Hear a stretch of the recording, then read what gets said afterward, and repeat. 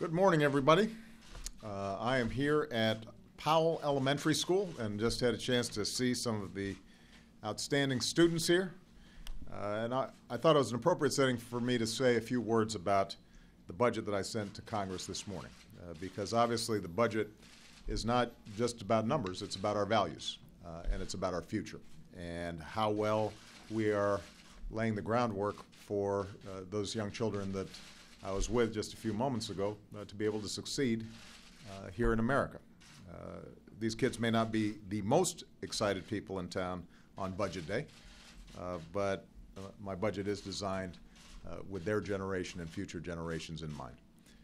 In my State of the Union address, I laid out an agenda to restore opportunity for all people, to uphold the principle that no matter who you are, no matter where you started, you can make it if you try here in America.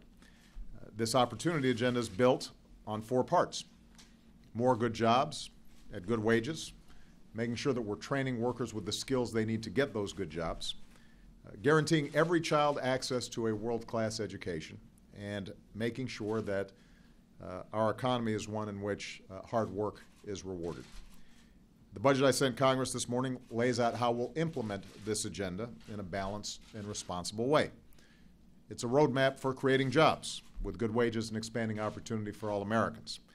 And at a time when our deficit's been cut in half, it allows us to meet our obligations to future generations without leaving them a mountain of debt. This budget adheres to the spending levels that both parties in both houses of Congress already agreed to. But it also builds on that progress with what we're calling an Opportunity, Growth, and Security Initiative that invests in our economic priorities in a smart way that is fully paid for by making smart spending cuts and closing tax loopholes that right now only benefit the well-off and the well-connected. I'll give you an example.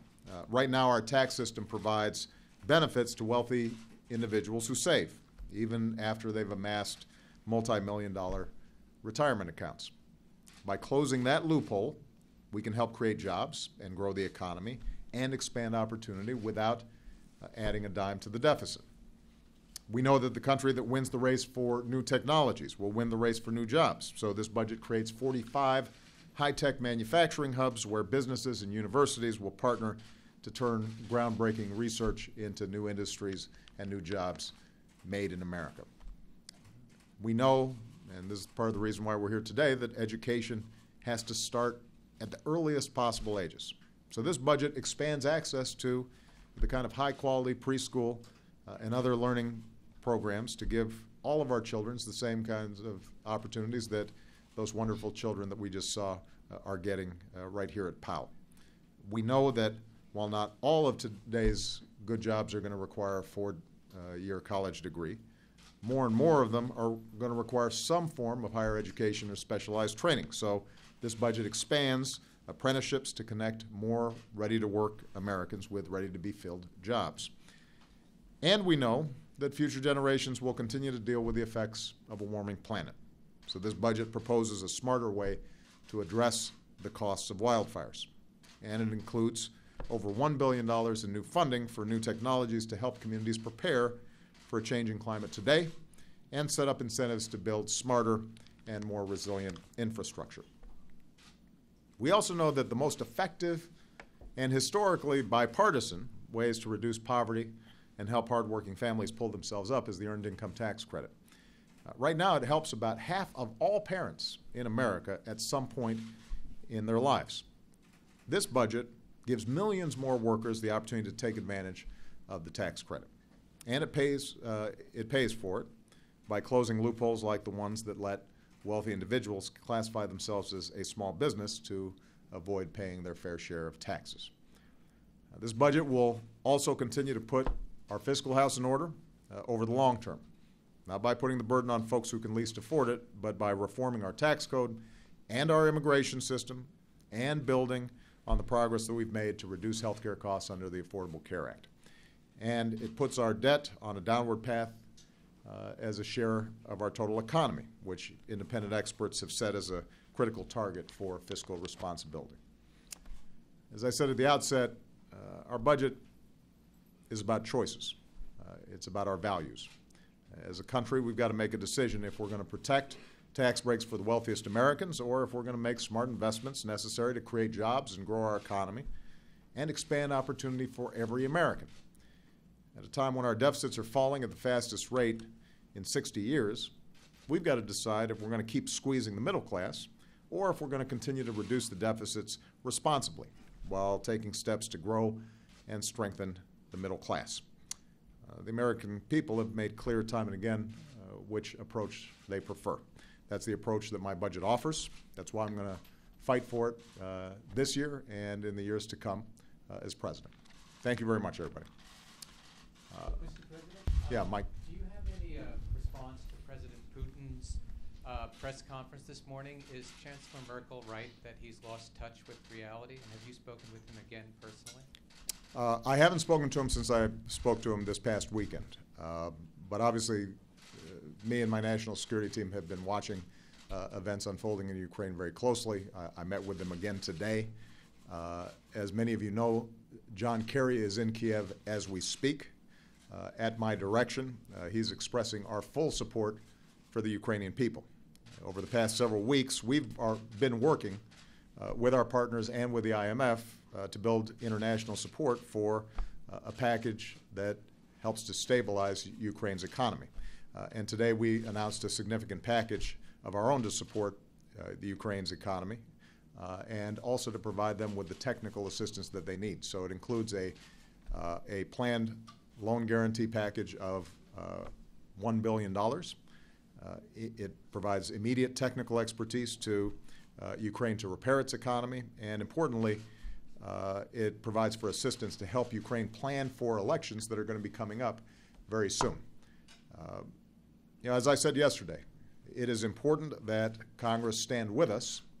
I don't doubt the bipartisan concern that's been expressed about the situation in the Ukraine. There is something immediately Congress can do to help us, and that is to help finance the economic package that can stabilize the economy in Ukraine, help to make sure that fair and free elections take place very soon, and as a consequence, helps to de-escalate the crisis. In the meantime, we're consulting with our international allies across the board.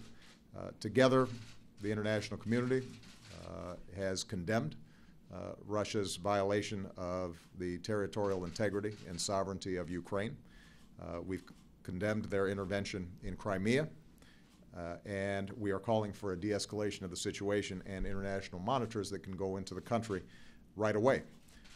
And above all, we believe that the Ukrainian people should be able to decide their own future, which is why the world should be focused on helping them stabilize the situation economically and move towards the fair and free elections that are currently scheduled to take place in May. There have been some reports that President Putin is pausing for a moment and reflecting on what's happened. I think that we've all seen that from the perspective of the European Union, the United States, allies like Canada and Japan, and allies and friends and partners around the world, there is a strong belief that Russia's action is violating international law. I know President Putin seems to have a different set of lawyers making a different set of interpretations, but I don't think that's fooling anybody. I think everybody recognizes that although Russia has legitimate interests in what happens in a neighboring state, that does not give it the right to use force as a means of exerting influence inside of that state.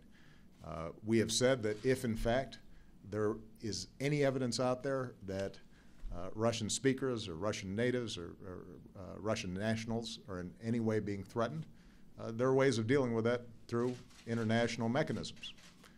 And we're prepared to make sure that the rights of all Ukrainians are upheld. And in fact, in conversations that we've had with the government in Kiev, they have been more than willing to work with the international community and with Russia to provide such assurances.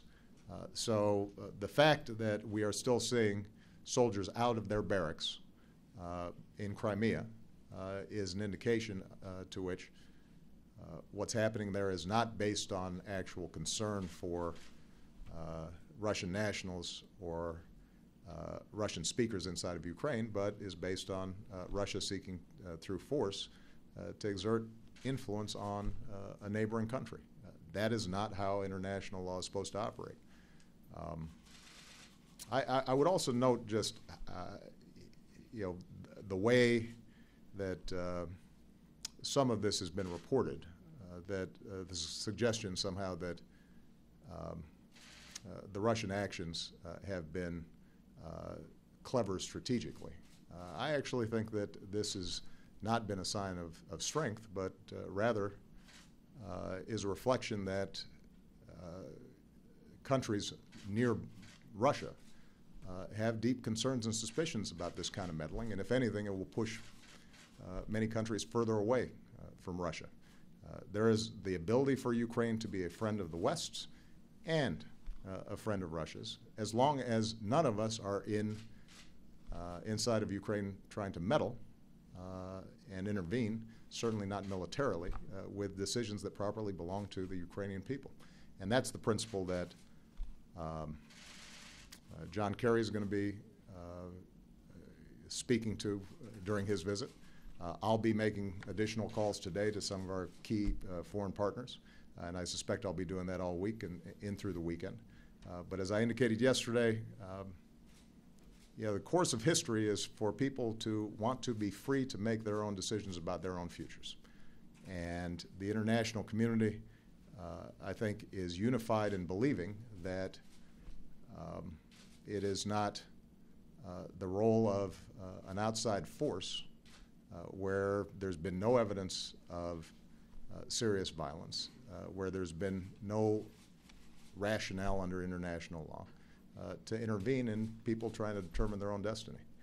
So we stand on the side of history that I think more and more people around the world deeply believe in, the principle that a sovereign people and independent people are able to make their own decisions about their own lives. And Mr. Putin can throw a lot of words out there, but the facts on the ground indicate that right now he's not abiding by that principle. There is still the opportunity for Russia to do so, working with the international community to help stabilize the situation. And we've sent a clear message that we are prepared to work with anybody if their genuine interest is making sure that Ukraine is able to govern itself. And as I indicated before, and something that I think has not been emphasized enough, they are currently scheduled to have elections in May. And everybody in the international community should be invested in making sure that the economic deterioration that's happened in Ukraine stops, but also that these elections proceed in a fair and free way in which all Ukrainians, including Russian speakers inside of Ukraine, are able to express their choice of who should lead them.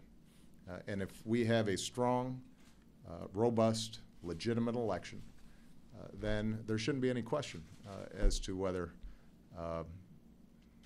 the Ukrainian people are govern themselves without the kinds of outside interference that we see Russia exerting.